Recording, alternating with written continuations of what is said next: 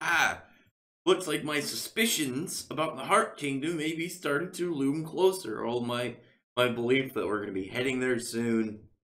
It was between the Heart Kingdom and the Diamond Kingdom that I had the strong suspicions going to next. The Heart Kingdom specifically because of my theory about Asta getting a mount and the fact that we have the Spade Kingdom seemingly being the strongest out of the other three, really out of the four. But the Diamond Kingdom has a lot of potential to be that kind of end one because we know the level of buildup it already has. We know they're desperate and they got a lot of like human experiments going on. The Heart Kingdom, left up to be a mystery and to be even mysterious to them, had potential of either we could go there, find out some stuff, and figure out where this could tie into the story. The reason it being more mysterious, it could also tie into like, oh, we don't know what we're getting into. Whereas going into something like the Diamond Kingdom would really just end up in another war. I mean, with the Heart Kingdom, there's a lot you could mess around with before any crazy action and battles start. Whereas like the Diamond Kingdom, the Diamond Kingdom stuff's going to get a little wild because we know that they're trying to take back control because Morris is pretty much controlling the country with all his lead points of human experimentation. And once we get to that part, like it's gonna be just a big entire kingdom like coup d'etat, rebellion, overthrowing. It's gonna be wild stuff. But for now, I think we're gonna be getting ready for the Heart Kingdom. But for the chapter itself, with going to see Gordon's family because Gordon, who talked about curses. Obviously, he's got his voodoo stuff, but we didn't know a lot about it. We don't know a lot about the families that each of the characters tied to. We know about stuff like Noel's family. We know about Finral's family. But here's Gordon. Gordon, obviously, being probably the least acknowledged member of the Black Bulls, because even when you look at some of the members that haven't gotten a ton of spotlight, like Henry got a lot of spotlight in the Elf Resurrection arc. Gray got a pretty considerable amount of her own chapter in the Water Temple, and obviously that was a while ago. But Gordon, the full amount that Gordon's gotten was in the Elf Resurrection arc when him and Gray were coming out of their shells to try and they had to protect the Black Hole base, and they had a lot going on. But that was really it for him. That's all we really got for his character. But now we're going to see his family because he wants to try and talk to them about helping with knowledge about curses, forbidden magic. Because now we're trying to figure all this out before the Black Bull exiled, and until they need to search for information to help prove their case. And they even talk about at one point Megicula, which I'm very curious about, because this means that they have information on the character. Fortunately, we didn't get back to, we didn't see anything really with Noel and Dorothy this chapter, but I think we still got a lot really to go off of. And there was one thing that got revealed that, if it is completely substantial, then I gotta, give credit where credit is due. Talk about that in a minute when we get there. But Gordon, I guess he's really kind of like steered away from his family. He didn't really want to contact them because he says he's pretty much abandoned them, and he doesn't really want to converse with them because of it. And when they end up going to the house, it's like this creepy old mansion. It's like the house from the new It movies, like that just broken down, really really nice, probably looking if it was like sunny and there were actual leaves on the trees and it wasn't looking so kind of old and decrepit. But this barren trees with crows everywhere. It's dark out. It's spooky. Everyone that like went is just like, we probably should go in there, but whatever. They open the door and here's this Adams family looking group of the Aprigas, and you have the father Nathan. He just pretty much just Gordon with a little beard and a mustache, and the mother. He's got a sister, a grandma, and I laugh because one of the things that I will always kind of think about is if I don't know what somebody's like family looks like and they just like, oh yeah, I got these, I just imagine them but like slightly different. Like when you get like a cartoon, what was it, like Family Guy, like what was it, the name, Mort, like his wife and his son looked exactly the same. Obviously his son's gonna look the same, but it's like, how does your wife look exactly the same?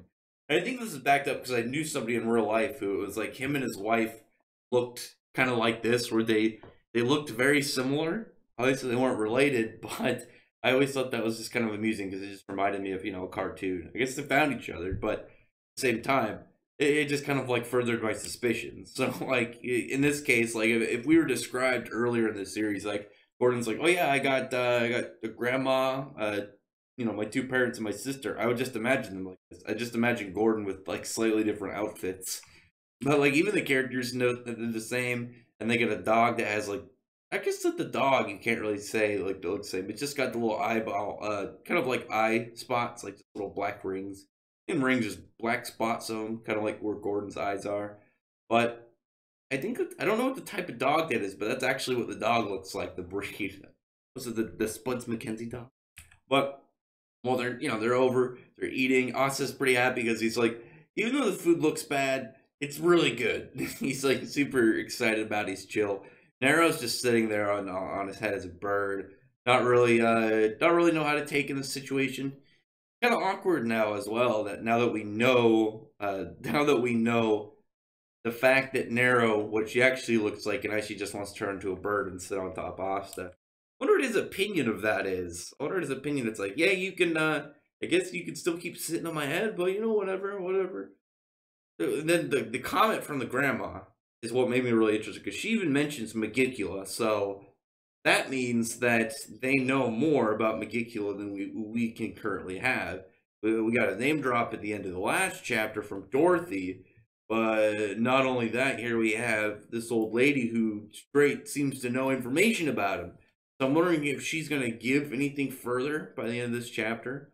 And actually, one thing I really liked was well, the fact that while talking about it, you got to think like, well, Gordon doesn't know a lot about his family. What is the reason for that? He grew up with them, and then it was kind of like partially revealed the reason for that was as they mumble. The way that Gordon talks, he just talks at very low volume. He kind of just like makes it so people can barely hear him, so the family members could barely understand even each other, which makes sense. Like if you have like this whole group of people who are constantly just barely speaking at a hearable like level of volume, you're probably not going to understand a lot of what they say.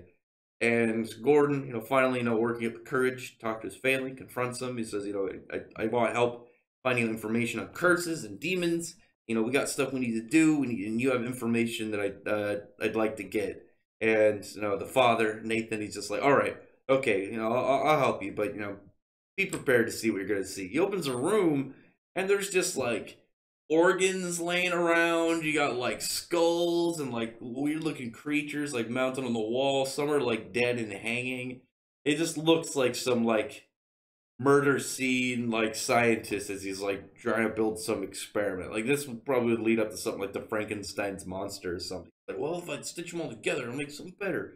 Something ridiculous like that. Something crazy. But essentially, like the way it's described is he's actually kind of like a doctor. He's more of like healing, and obviously when it came to much older age types of medicine, they had to do a lot of like darker experiments to find out what healed people, what made things better, what caused illnesses. Obviously, it's like, well, this guy's before they knew anything about like brain tumors and stuff. Somebody would die, you had to cut open their skull, and obviously it's gonna be real graphic.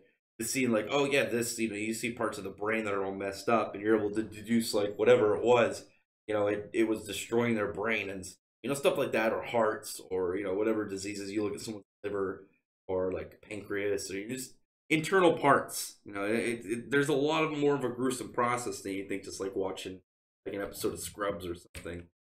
But then he uses his black oil magic, which again, black oil just it further goes into this like they have this design where it just reminds me of some like 18th century European place or something, just like Bloodborne style like design of all of them, especially the father. And I like that the black oil was in there as well. And I just imagine black oil lamps when I think of like how creepy this place is.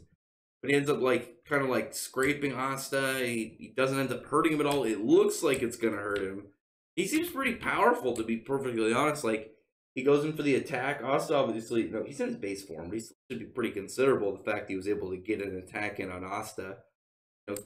got like power, like not like power. He extracted like a little bit of him, and he talks about how he can use it now to kind of like lay out and assess the situation, trying to like use the curse that was within him. Not really the curse, the demonic aspect of him to really kind of like use one of his spells because he lays out like this big layer of oil and it ends up showing like a map and he's like any of these lights are areas touched by demons or things like with their influence. One of them one of them they said was in the Black Bull's hideout. Yeah, because they're all like little candles. I thought was really cool, and any of the candle locations. Oh, okay, cool.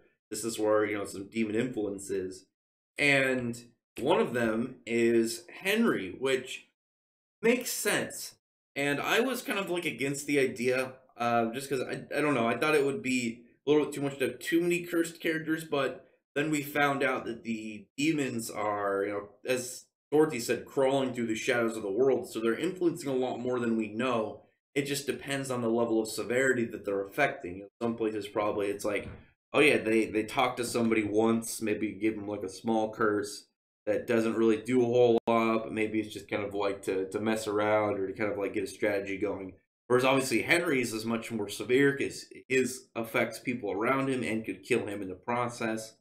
So whoever thought like, well, maybe Henry is cursed as well, and then got that going. Good for them. I will admit I did not. I didn't really jump on board with this, but if this is the case, then this is the case. But but I will say, my suspicions of the Heart Kingdom look to be going well because they say at the end of the chapter, like in the Heart Kingdom, there's a giant like flame indicating like a huge demon probably is present, a huge demon doing their own things. I wonder if that's Megicula. I mean, obviously, like that's the demon we're talking about now. So if that's the demon we go to next, it would make sense. But I'm curious to know. It'd be like, well, then what's the demon doing over in this other country? What's the story of this?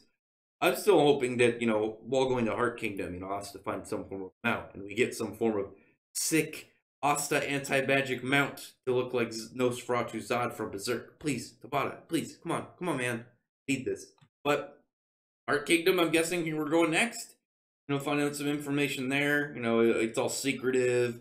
We get like a lot of like new fun characters. The fact they're neutral should also like it should be easier to get there, and then maybe we find out like aspects about them that are a lot more constricted, a lot more just kind of like held down and well kept. Maybe some aspects of their culture, maybe some of the secrets of how they operate. I'm very curious to know how that'll be because the fact we're finally leaving the country is going to be really it just really like both world building, but also we know that the kingdoms are very different, and this is a kingdom that's different that they don't really know anything about, so we're going in this fairly blind. So look forward to that. That's going to be a lot of fun. I'm hoping my guess about the Heart Kingdom being more of like buff, like familiar summoner kind of characters that buffing up their creatures. And Austin gets them out. Come on, Austin needs them out. He can't ride a broom. He's got nothing to get around. He has to always like mooch off somebody else. Dude, that car. Maybe instead he get a motorcycle. I mean, I guess that wouldn't really be a good comparison. But you know what I mean. Austin getting something. Some form of animal that he could ride would be perfectly useful. Plus, like, think about it. You'd have Asta on an animal and then Nero on Asta, so you just got like triple ride. I guess it'd be double ride. But you know what I mean.